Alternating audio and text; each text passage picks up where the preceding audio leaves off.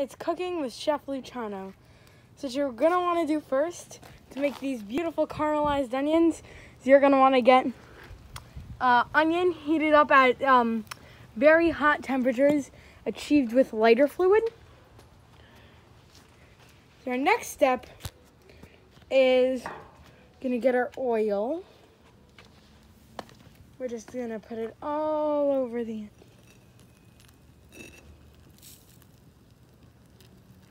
Okay? Once it's all over that onion, you're going to start to hear a sizzling sound. Then from there, you're going to take a decent amount of sugar. You're just going to dump it all over. Then from there, just to make it extra caramelized, get some lighter fluid, and there you go. So you make caramelized onions. I hope you all enjoyed, and I gotta go wash my phone.